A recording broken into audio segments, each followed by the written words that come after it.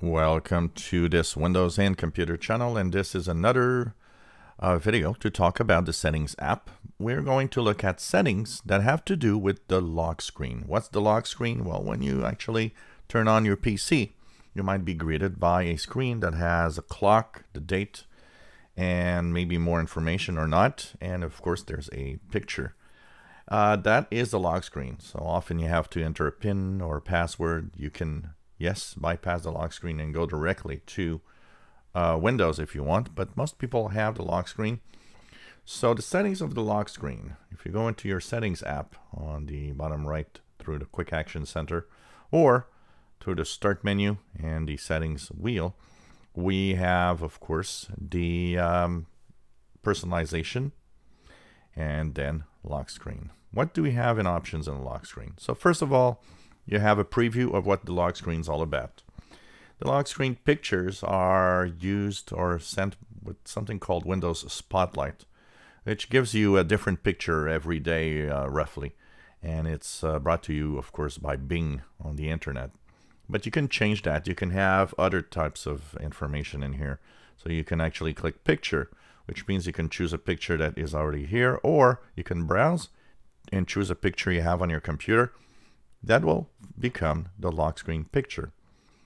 The other one is Slideshow. Slideshow that can be done with images or pictures from your computer. Once again, you can also add folders to have a slideshow of your favorite pictures in the lock screen. Second is choose one app to show detailed status on the lock screen, and choose which apps show quick status on the lock screen. So here you have the ability to choose an app that has details.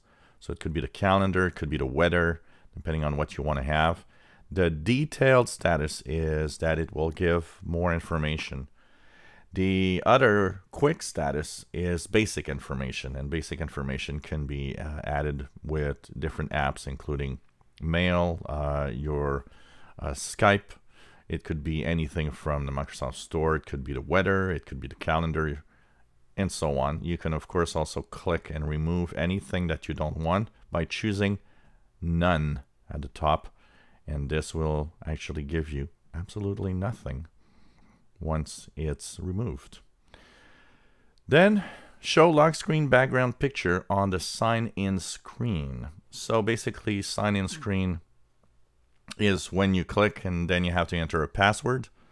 It still will show the background picture. It might be kind of blurred out because there's some effect. So you can either show the lock screen picture background, or if you turn it off, what's going to happen is you'll have a solid color background instead. Then you have screen timeout settings. Of course, if you are on a battery or plugged in, there are different settings for timeout of when the screen goes blank and so on. And you also have screensaver settings.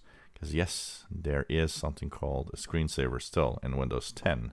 And you can choose from the pretty much the regular screensavers that there was before in Windows. They haven't really done much changes in here. And of course you can say none. And then you click apply and OK. So that's pretty much all the settings that you have here from the lock screen. If you enjoy my videos, please subscribe, give us thumbs up. Thank you for watching our videos.